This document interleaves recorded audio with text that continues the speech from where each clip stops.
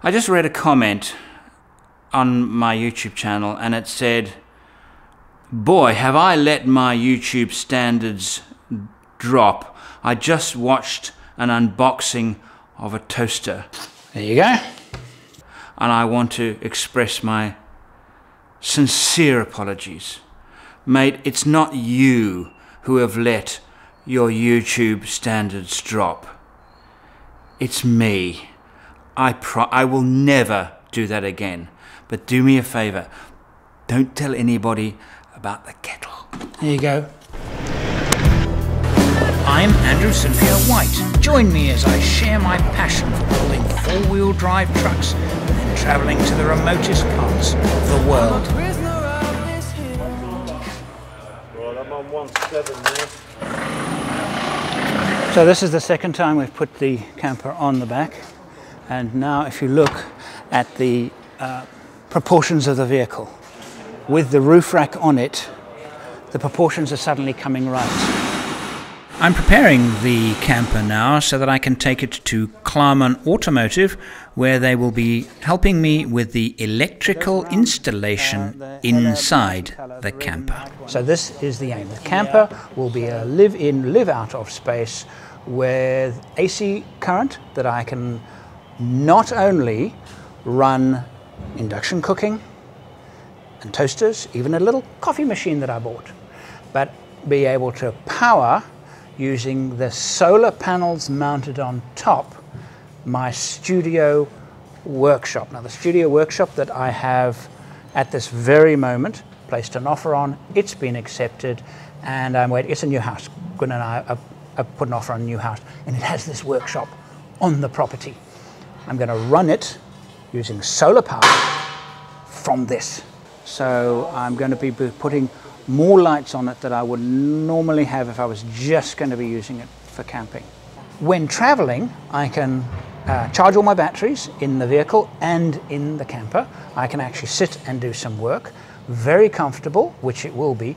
Lighting. Now the standard lighting on the Tommy isn't bad, but I need to refine it. When you get into an environment where there are lots and lots of insects, what do? Well, you need red lighting as well as white lighting, so you need to have that choice. And of course, I'm installing the Red Arc Red Vision, which is far more complicated than anything I've ever done before, and it will allow me to control all of these devices. Whether I mean, normally I would just have switches. I'm going to go to the next level because I want to find out how, I mean, they're popular for a reason. What is that reason? I'm about to find out. Another Red Arc monitor. You can daisy chain these, and you can actually run as many as you like. And so I will be running two of them, one here and one inside. And of course, you can actually use your phone as another control device. I've been told that the phone app is a bit tedious. It's a bit, you know, when you want light, when you want something turned on, you want it turned on. You don't necessarily want to fiddle with an app. So these are far. Let's put it this way. I don't want to have to rely on an app. That I know would drive me nuts. These are Red Arc 120 watt panels. We're going to put 3 of them on the roof, so I'll have a 360 watt input panels mounted flat on the roof. And it's very important when putting solar power panels on a flat roof like this that you leave an air gap, because when a solar panel gets hot, the current it produces comes down. So you've got to make sure that they don't get too hot, and on a very, very hot day, there needs to be air. So in effect, what this will actually do is will act like a safari roof, a double layered roof on the top of the camper, because these will cast shade on the roof of the camper, which is white as it stands. So these should be very efficient. What you could do is talk to Rob again. Okay. Mount that somewhere here. Keep it a bit clear so that you can have that, and Rob can make the cover so that when you brush past things that it wouldn't hit the light all the time.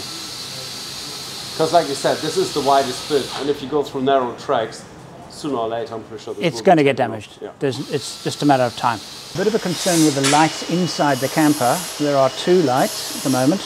I don't think they're not dimmable, are they? No, they're just bright white lights. So basically on or off. Yeah. And in the dead of night camping, that's a lot of light. Probably too much. So maybe we should leave that one as it is and change that one to one of those, the dimmable red, white hellers. Yeah. The round ones. Yeah.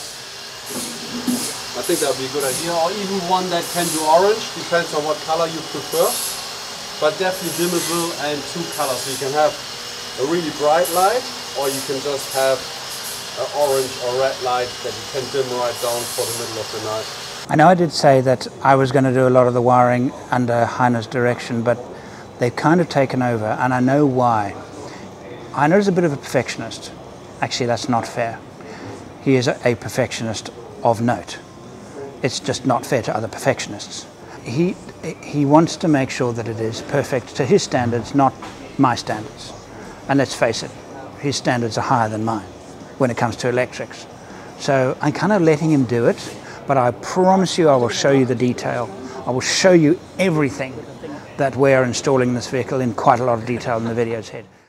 I've left the camper there. They'll take 5 to 7 days to complete the work. And I filmed a lot of the discussions we had while we were deciding what to put where.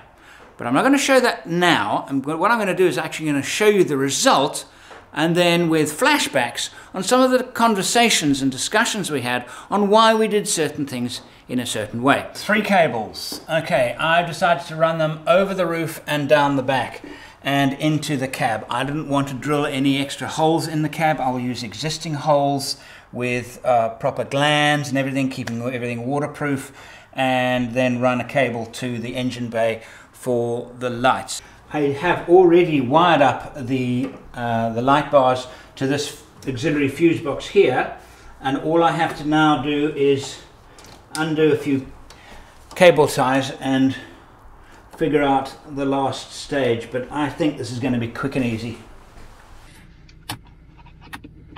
The camper is not finished, but it's almost finished. I'm leaving quick pitch now, and I'm going to go and see it.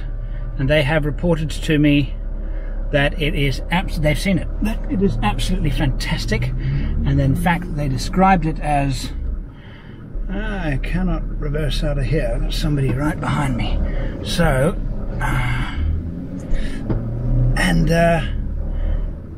they are so excited about it. So I'm about to go and see it.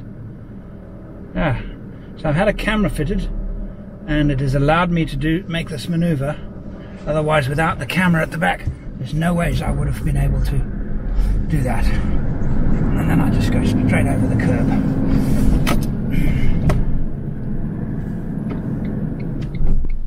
Because it's a handful, this thing. So it's a winter's day in Perth. It's been quite cool, a lot of rain, and the first nice warm day we've had in a couple of weeks actually. Winters in Perth are short, not particularly cold, rainy at times. I have arrived at Klarmann Automotive Solutions, but... Well, he said to me, I know you can't come in now, we're not finished. We're not finished. We haven't done the last bit of the vacuuming.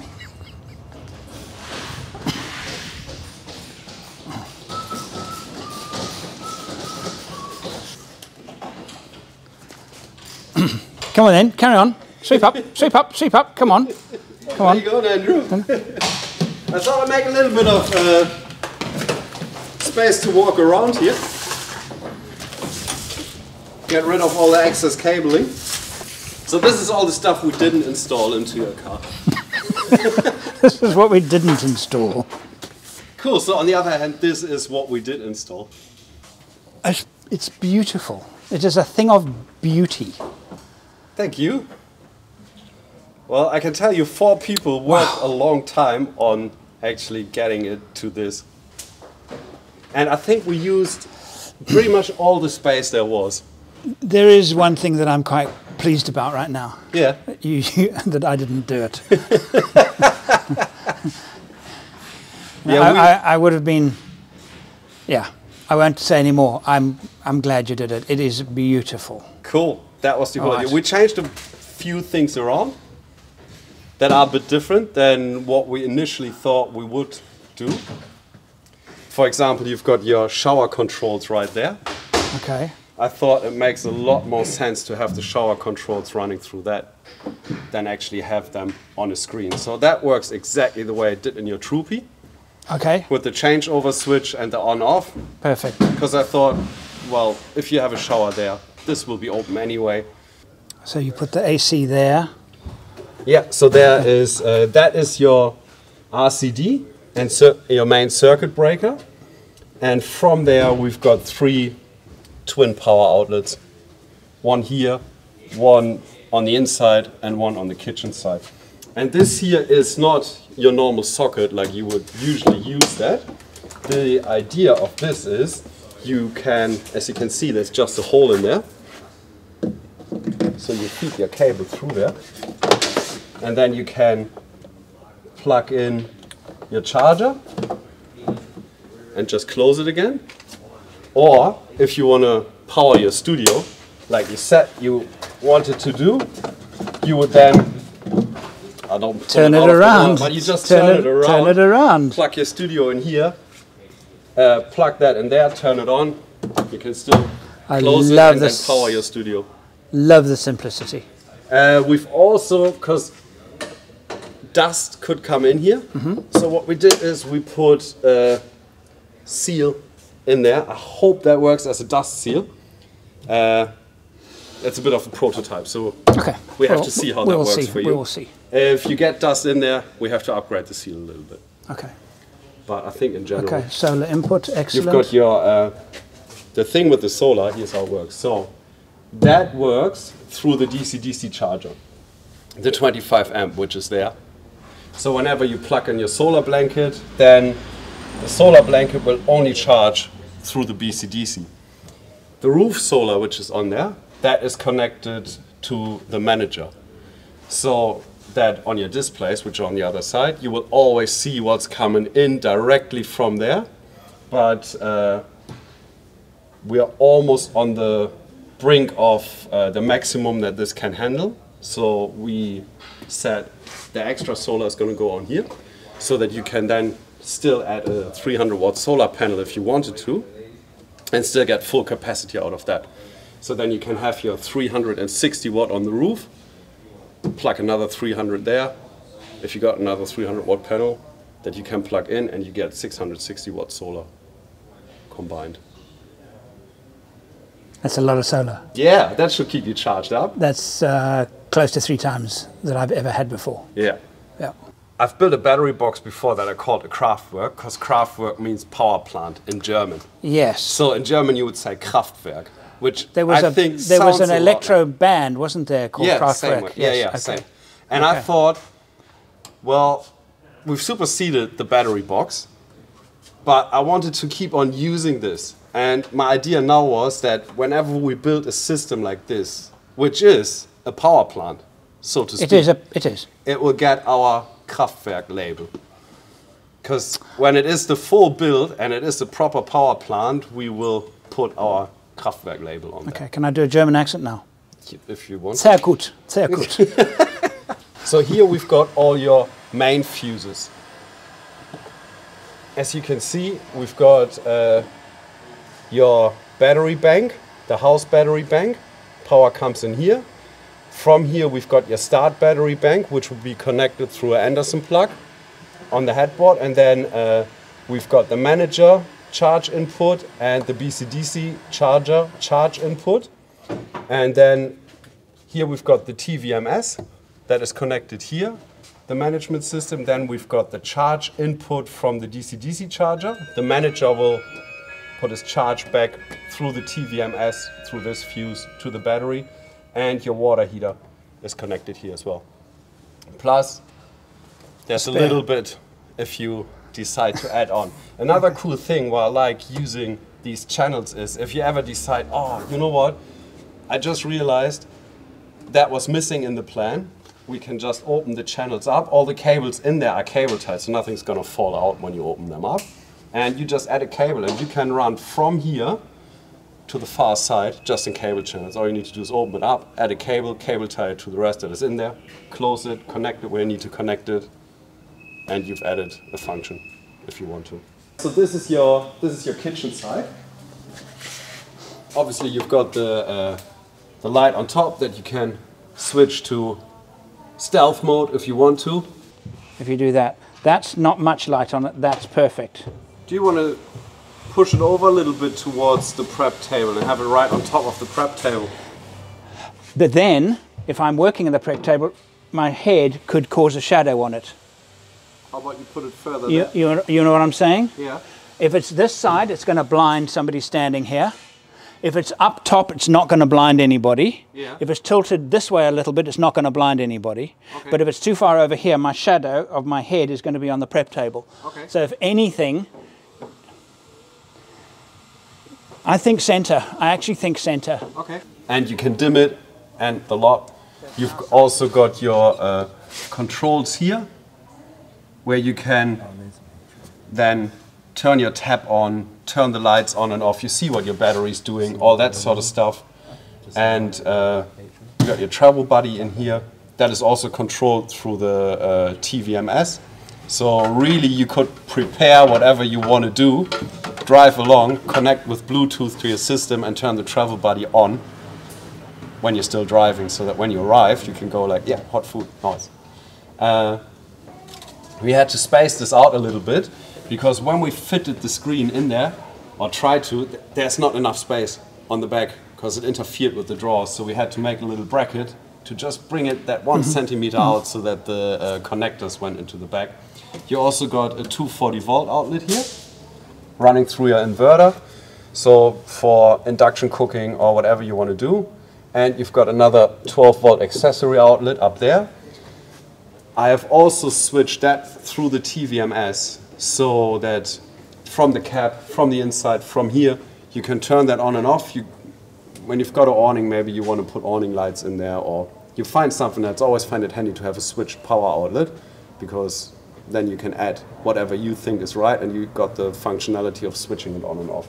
Am I right in assuming that the 220 or the AC system has to be checked off, signed off by an approved electrician? Yes, we've got a 240 volt electrician that comes in, a contractor. I've known him for a long time and he does all our 240 volt work. The good thing is he does it exactly the way I'd like him to, but he's got the knowledge about what is important for it, and he will also send you a certificate of compliance, and he registered the installation with the Board of Electricians or whatever it's called, and he also takes a serial number, and with that you know that you've got a completely compliant 240 volt installation, which is very, very important. You should have that. If you get a 240 volt installation and you haven't got that, it is against the law. Is it just that one edge, Andrew? Just the one edge, yeah, where this hits. Cool, yeah. Okay.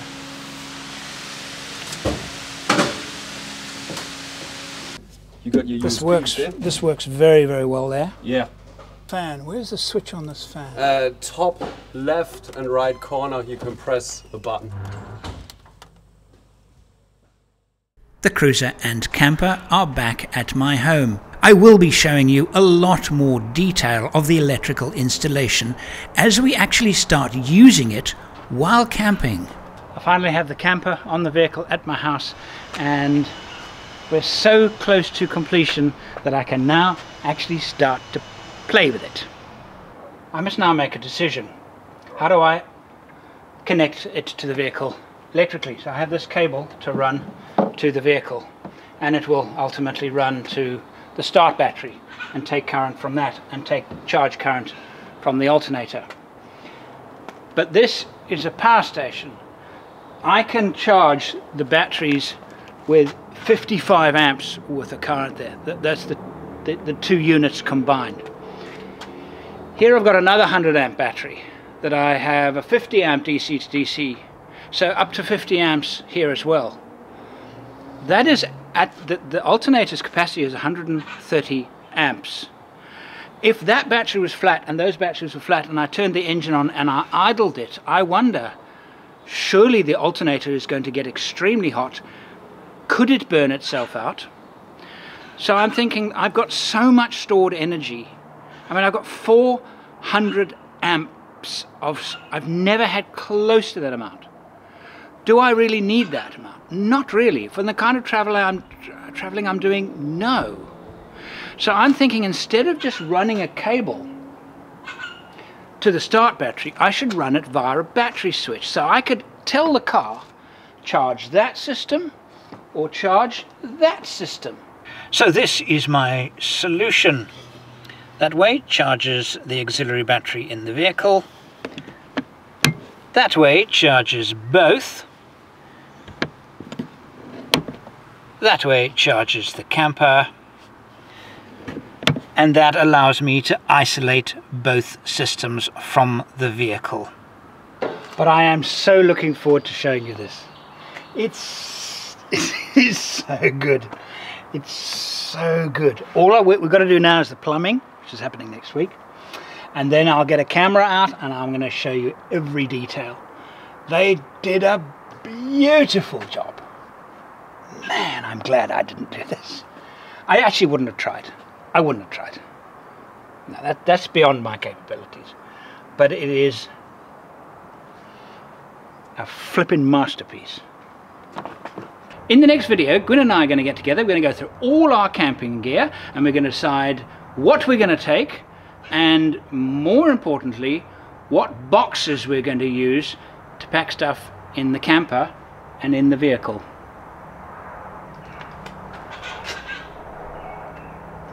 Thank you for watching.